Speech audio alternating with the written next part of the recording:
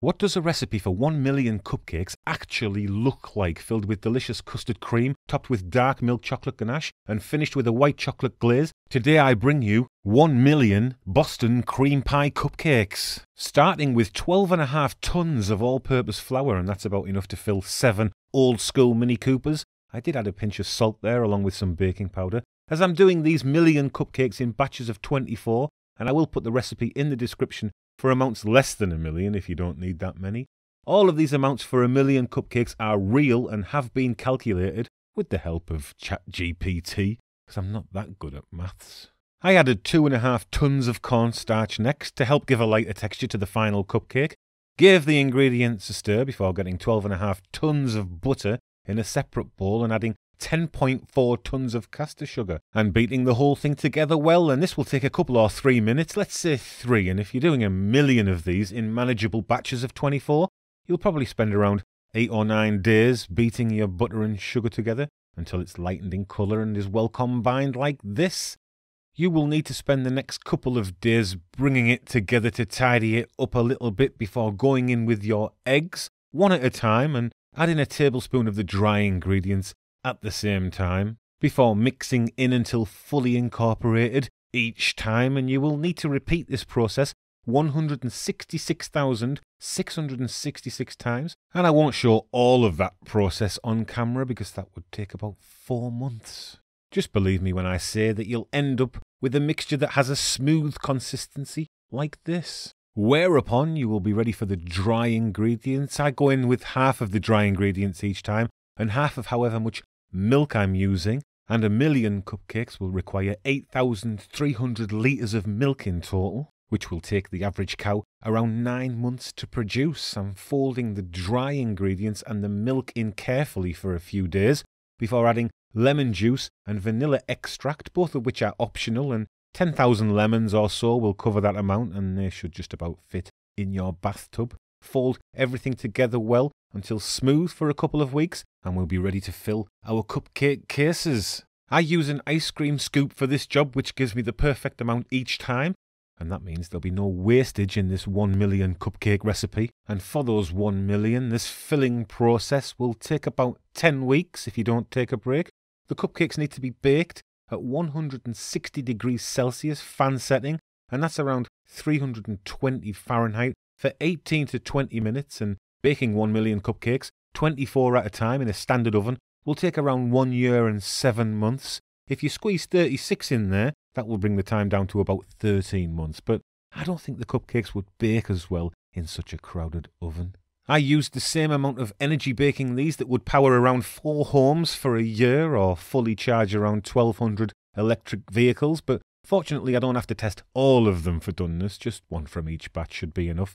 And once cool, the cupcakes need to go in the fridge to chill, and you'll see why that is an essential step. A little bit later I'll be filling each cupcake with a vanilla custard cream, Creme Patissiere for all you pros, and this will require the separation of 200,000 eggs, and I just do this in my hand and allow the white to drop into a separate bowl, and it'll take around 700 hens a full year to lay that many eggs, but I'm sure they all felt it was worth pushing a massive egg out of their arsehole every day for a year, just so I can have 1 million cupcakes. Now, I don't need the egg whites, but I also don't want to waste them, so I'm going to keep them in an airtight box around the size of a large wardrobe, and I'll be able to use those for other things like making macarons or meringues or whatever. And I'll add about 2 tons of sugar to my egg yolks and around a Volkswagen Golf's weight of cornstarch, 16,666 pinches of salt, and then I'll whisk it together. The mix will be thick at first, but will eventually yield to a smooth, thick,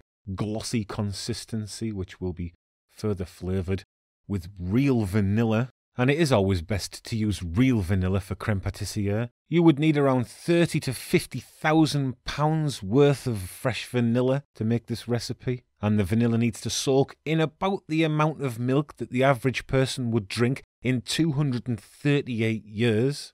Now, large liquid amounts are usually made fathomable in terms of Olympic-sized swimming pools, aren't they? But the amount of milk here would only fill about 0.6% of an Olympic-sized swimming pool.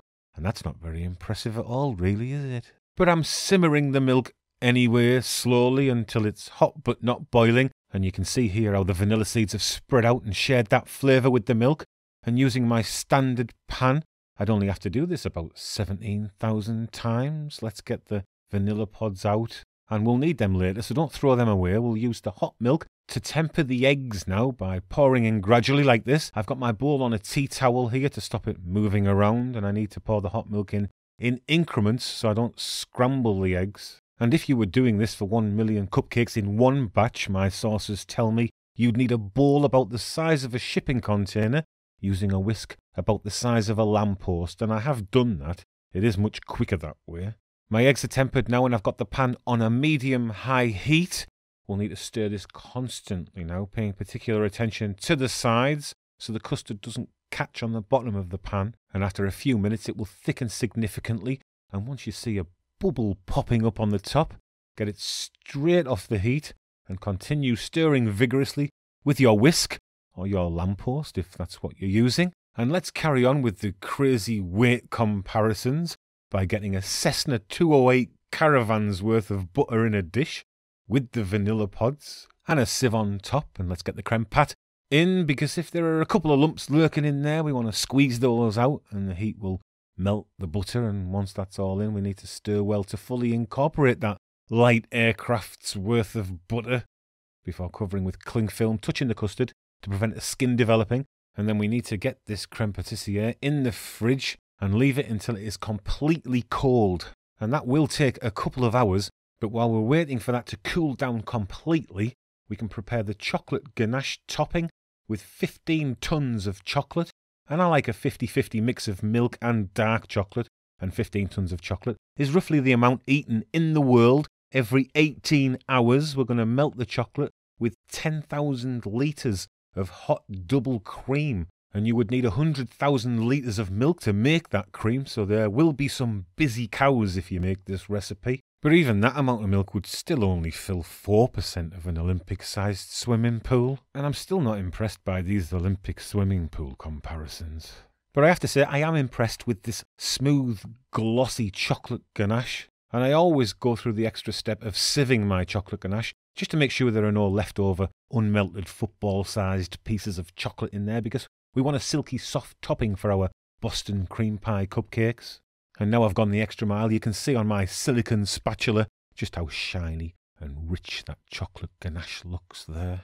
Ooh, it's absolutely glistening, that. Cover the ganache in cling film as well and allow to cool to the correct consistency, which we'll discover in a jiffy. But first we need to bring the cold custard cream back in, and it needs to be whisked well to loosen the whole thing up. And of course, before whisking, don't forget to take out the vanilla pods that we left in there. And those vanilla pods have just given us a little more of the vanilla aroma of the sat in the creme pat. Our fridge cold cupcakes are back, and we need them cold because we're going to chop their heads off with a thin, serrated knife. Place the cupcake on a flat surface, and you need to start cutting on the outside of the cupcake around 1/4 or 1/2 centimetre from the edge, angling the point of the knife towards the very centre of the bottom of the cupcake.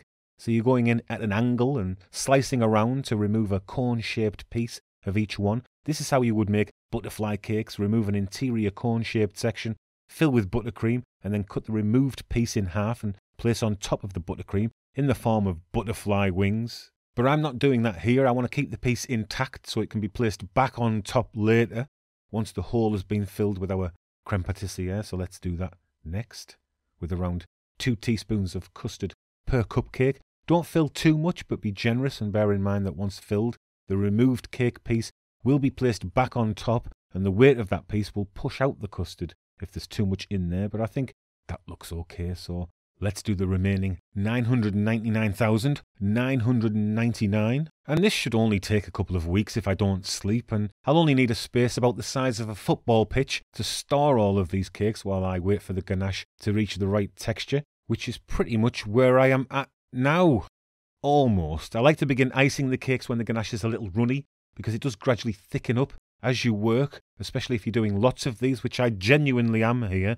Lump a heaped teaspoon on top, and then with the back of your spoon just gradually work it around to cover the custard under the cake lid. You want that custard filling to be a pleasant surprise for anyone eating the cake, A lot of Boston Cream Pie Cupcake recipes just have a thin layer of creme pat on top and then a thin layer of ganache, but this way, while being a little more tricky to do, is much better and much more extravagant. I'm going to do this a couple more times here, and it takes me around 45 seconds to glaze each cupcake, so I reckon I can get all these done in about a year and a half. But if I got the entire population of Middlesbrough to help me, it would take about 5 minutes.